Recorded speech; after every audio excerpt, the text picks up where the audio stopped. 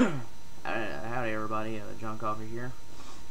I'm homesick today, so I'm watching some movies.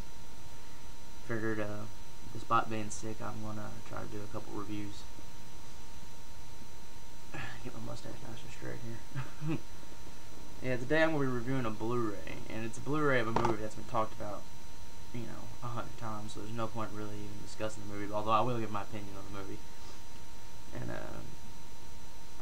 it seems to be a trend here lately with me watching Takashi Miike. Ooh, that takes me out in a second. Takashi Miike movies. I've said it 1,000 times, and I think I'll say it 1,000 more times. He is my favorite director of all time.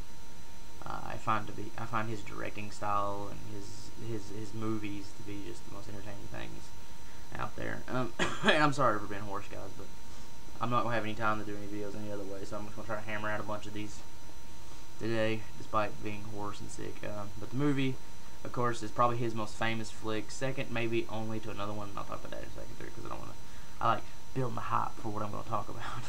But it's Ichi the Killer, which may be like I said, maybe his most famous movie. Although, I mean, like, it's either this or Audition, which are both actually on Blu-ray, which I own this, Audition, and Sukiyaki Western Django, and I know 13 Assassins is on Blu-ray, but of all of his older stuff, I think that's the only 3 stuff on Blu-ray in America. I'm not 100% sure about that. If there's more, let me know, because I definitely want to pick up as much Miike on Blu-ray as possible. This is put out by Tokyo Shock, and like I said, there's really no point in even talking about this movie, because even people who don't watch a lot of Takashi Miike stuff have at least seen this. So it's a movie that a lot of people have checked out. Basically, it's about a Yakuza gang, which is the Anho gang, which their boss goes missing, but actually, it's not a spoiler, it happens the first 5 minutes of the movie, is killed by Ichi. And this guy right here, which his name is Kakahira. I may be completely wrong. I may have butchered that. I apologize if I did. Begins to hunt him down as soon as he finds out about Ichi. Who Ichi is this mentally disturbed young man who hates bullies, who is being used by a man named Gigi. Which let me turn it off, guys. I'm sorry about that. Gigi to kill the Yakuza gang for something. You get a sense of revenge, but it never really gets into why Gigi wants them all dead. Basically, it's a battle between Ichi and Kakahara, and there's also a subplot about a man named Kanayeko. I think that's his name. Again, I could be butchering his name. If I am, I apologize.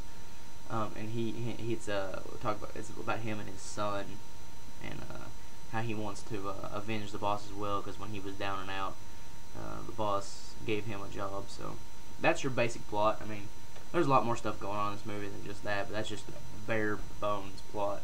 And to talk about the movie just a little bit, I personally love this movie. I've loved it from the first time I watched it, but the first time I watched it, I guess I wasn't ready for a movie like this. I hadn't watched a lot of Miike stuff, I hadn't watched a lot of Japanese films in general, and it really confused me. I didn't understand what the heck was going on. But upon multiple viewings, and I watched this again last night, and especially last night, it really came to the realization that this could be Takashi Miike's best work. Not my favorite of his work, but his best work in the sense of just like directing and getting performances out of actors and the cinematography and stuff like that. This may be his finest work. I mean, it's a beautiful movie, man, which is weird to say because it is nasty. It's also maybe his most brutal work too. Like, I know Visitor Q seems to be the one that more people lean to, and it definitely is the more taboo film, I guess you could say, because there's a lot more stuff in it. But I think this film has been watered down by the mainstream. But when you really look at it, there's rape, there's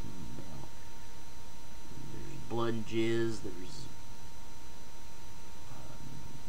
forced stringing guys up with chains, there's bondage, there's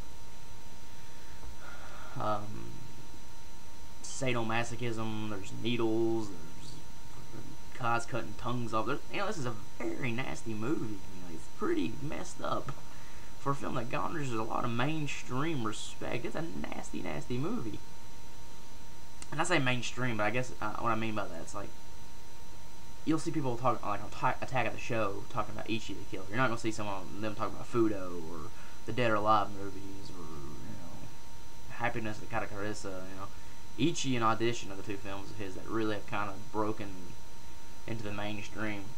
But it's kind of surprising that this movie did, because it's nasty. Like I said, it's got rape in it, and it's got all this absolute insanity. It's a pretty jacked up movie.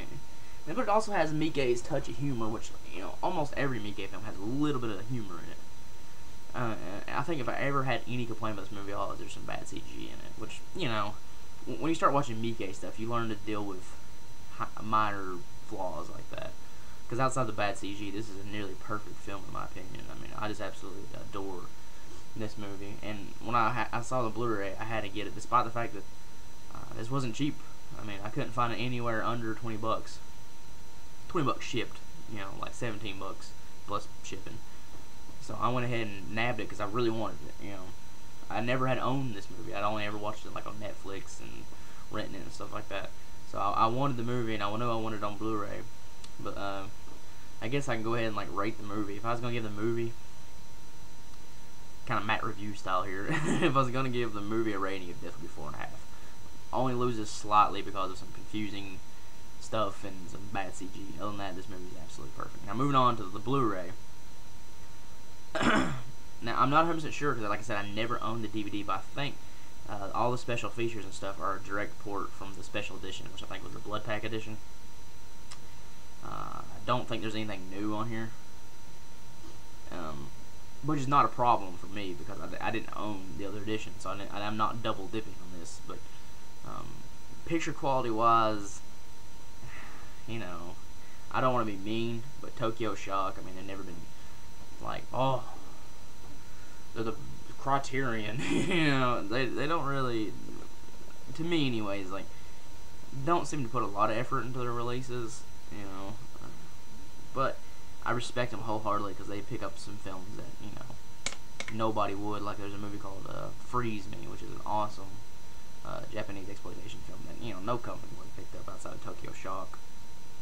But for such a high-profile movie, I was hoping they give it a stunning transfer, and